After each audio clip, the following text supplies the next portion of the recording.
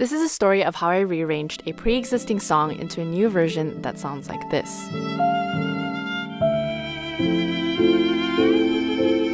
I'll be covering this process in 16 stages, including writing, collaboration, and production. This is Mario Romano. He's the composer of the song I'll be rearranging. The song's title is And If You Please, and he wrote it recently for one of his daughter's wedding. And if you please,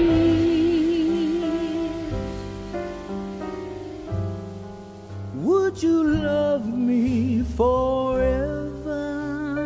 The original version is grand and glamorous, as you can hear.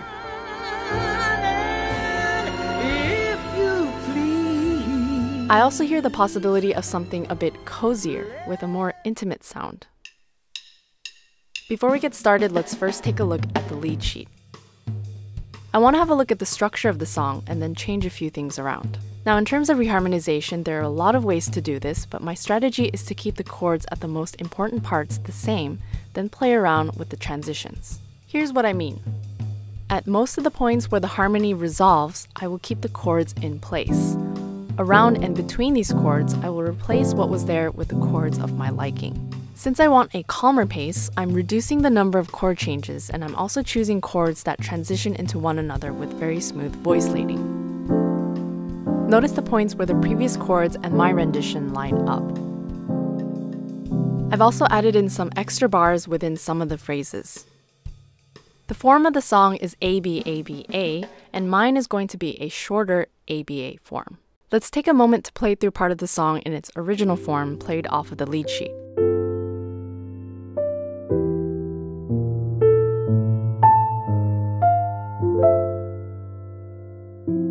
Notice that it's in 4/4 time.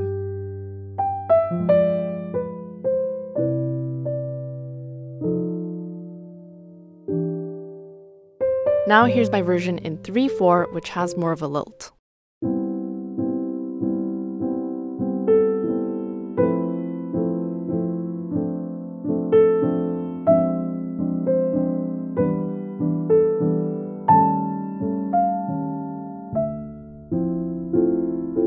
Here's my initial sketch, which I tried to program using virtual instruments. I'm deciding to make this an instrumental track without vocals, and I'm starting first with piano and strings.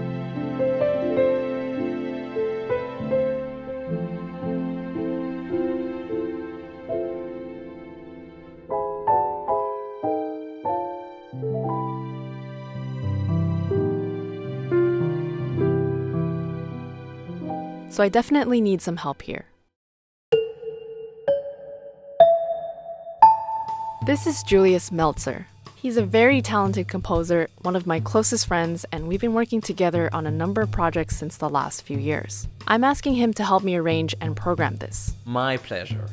Basically, I want him to take my ideas and arrange the orchestral bits.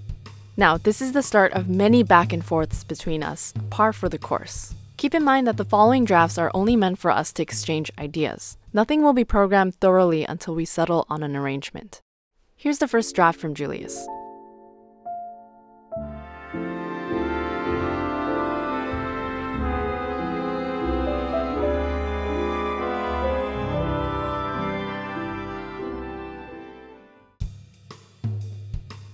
How do you fancy this direction? Lovely, but perhaps a bit too dense. Shall we reconsider strings solely, perhaps implementing bass? If it's not much of an impertinence to you, and if you please, a gentler texture. Most assuredly possible. I shall return with a revision. As suggested, I added a bass and also gave the viola and cello more parts to play so that the strings in total could represent the chords more properly.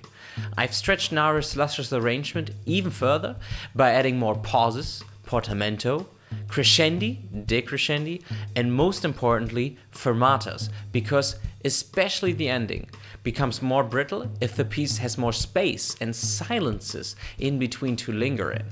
Otherwise, just a few added octaves at repeated phrases give the piece just a hint of more variety.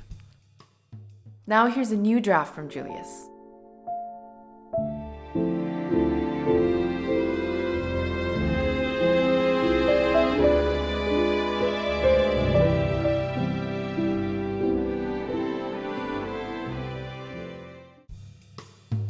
Splendid. Perhaps we could implement a longer intro. I concur. I believe that music commands real musicians. I shall look into this. Our wonderful friends Layli Christia, Colin Stokes, and Ben Finlay are now on board, but due to the ongoing pandemic, they're going to have to record their individual parts remotely. And here's what we're sending them. The parts are here. Because there's so much rubato in the track, we're facing a bit of a challenge aligning all of the parts up, as if we were recording together at the same time. The ability to do some editing, splicing, and make adjustments in the piano part, which is remaining virtual, is all going to help us. Also, because all of the musicians recorded with completely different setups, we need to find a way to make the sounds blend well together. Here's my strategy. First, use the same reverb for all of the string players tracks as we did with the samples. Second, apply varying degrees of it on each track. This can easily be done by sending the signal to the same reverb bus. Third, mix in just a bit from the string section samples to help the strings sound more like a unit and not like 3 different players recorded with 3 different microphone settings in 3 different rooms. I have relayed over new material. Sounding exquisite. Here's a list of additional adjustments Julius made to the track as we continued refining it. Feel free to pause the video if you'd like to reference the details. And now, with a little more back and forth and back and forth and back and forth, here is the final arrangement.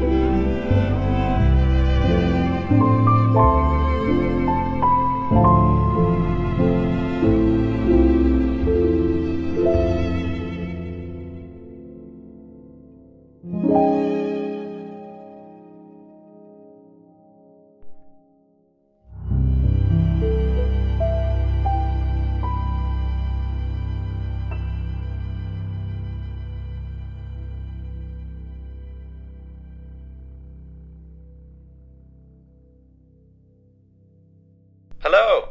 I mean, I get emotional, but I can only say Danke schön. Ich liebe dich. You guys took it from my brain.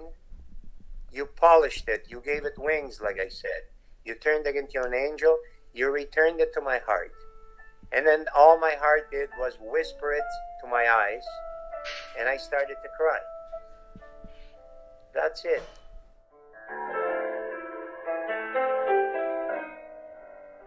A very special thank you to Julius, Layli, Colin, and Ben, to all of my patrons on Patreon for supporting my work, to Native Instruments for allowing us to use their samples, and to all of you for watching. Thank you so much, and I'll see you in the next video.